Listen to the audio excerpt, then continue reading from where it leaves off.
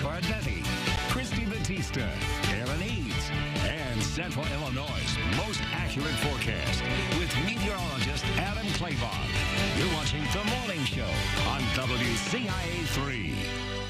Welcome back. A program with the Treasurer's Office is changing things up. It's for their Unclaimed Property Program. Mike Frericks, Illinois State Treasurer, is with us now. Good morning, sir. Good morning. We have exciting news today. Yeah, you got a big announcement. Yeah, what's going on? Yeah, so our Unclaimed Property Division, we've already returned more than $200 million. It's a record for the program. We still have 2 more months to go in this fiscal year, so we think we're going to smash any of our previous records. Wow. So talk about what is unclaimed property and how did the program start in the first place? This was started as a consumer protection device and started about 60 years ago.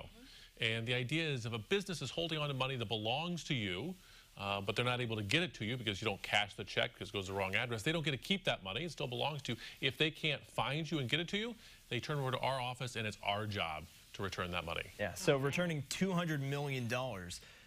How did that happen? That sounds like a lot. You know, what had to happen in order for that much money to get returned? Well, we made some changes because $200 million breaks last year's record of $180 million, which broke the record we set the year before, 159, and the year before, 150.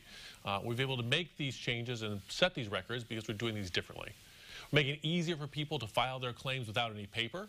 We have a new program called Fast Track, which uses the internet to track down someone's previous addresses.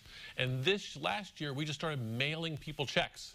A program called Money Match. We match a state database versus our database, and if someone shows up, we'll just mail them a check. It could not be easier. So you could get a surprise check in the mail that you didn't even know belonged to you. Sounds great. Well, hopefully it's not too much of a surprise because we send a letter in advance to let people know this is legitimate. One of the problems we have is people are skeptical. We've done such a good job of convincing people they're identity thieves out there.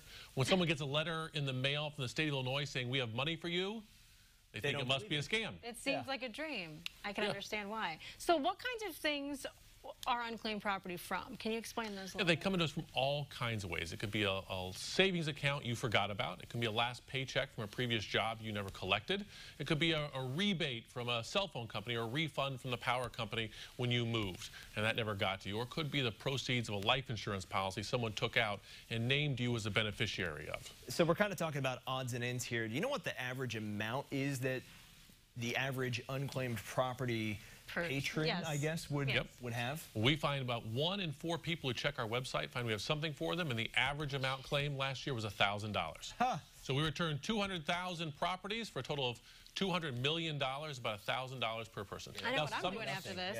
So some of those are less than $100, some are $12, but we've returned tens of thousands of dollars to individuals. So it's worth your time. IllinoisTreasurer.gov, click on iCash, check for yourself. If we have something, we'd love to write you a check. So then first you send out the letter letting them know, correct? Well, for those or if people have property that we've been able to confirm their address. So if someone pays their income taxes to the state and swears they live at that address and it matches our database, we'll mail it to them. Okay. But a lot of this property comes to us because people move and they don't get a letter telling them that they have money. And so for those people, they still need to check our website. But if they check, we verify their identity, we're happy to send them money. And there's still $3 billion up for grabs? Yeah. Still $3 billion, so there's plenty left out there. We're setting records returning it, but there's still more, and we'd love to return more because we know that every dollar we put into people's pocketbooks here in Central Illinois, they're more likely to spend it at a local business or a local restaurant. Right. And that does a lot more good for our economy than does sitting in a vault in Springfield. I have a question. Is there a specific age group that this applies to the most that you've seen, or is it just across the board? Not really. It comes in across the board. We see life insurance policies for young children. We see them for surviving spouses who are much older. Okay. Lost paychecks tend to be someone who's a little bit older, but there are people who buy cell phones or younger, they get something.